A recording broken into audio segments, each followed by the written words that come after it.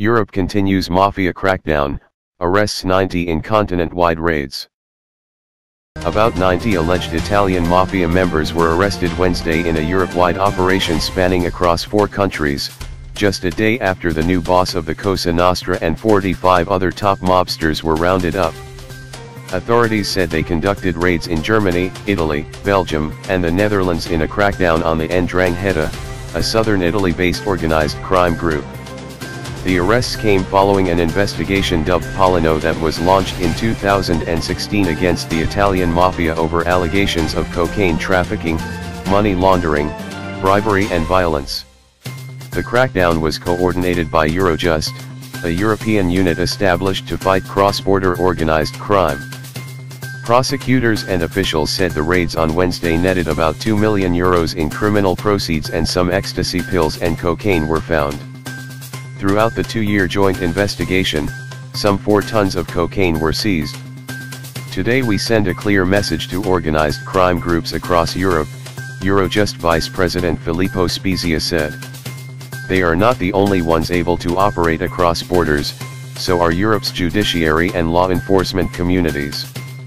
But some express caution and said the mafia will continue to pose threat as the group still has resources and is operating across the world. Federico Cafiero Duraho, Italian anti-mafia and anti-terrorism national prosecutor, said the arrests are nothing for 'Ndrangheta. There are thousands of people who should be arrested and billions of euros that should be seized. The latest clampdown on the Italian mafia signals the European authorities' efforts to combat organized crime groups. The 'Ndrangheta is considered the leading mafia group that managed to extend its reach even amid the scrutiny and constant arrests. It's the only mafia group that operates on all continents, prosecutors say. The group surpassed Sicily's Cosa Nostra and the Naples-based Camorra groups, according to AFP, due to its tight on the control of cocaine trade. New head of Cosa Nostra among 46 arrested in Sicily, no more room for this type of scum in Italy. The Wednesday arrests came just a day after the authorities announced the arrest of Settimo Mineo, 80, the presumed new boss of the Cosa Nostra. He was arrested together with 45 other top mobsters, Italian authorities said Tuesday. Authorities said they dismantled the upper ranks of the mafia that in recent years made a comeback and regained some of its lost prominence that peaked in the 1990s.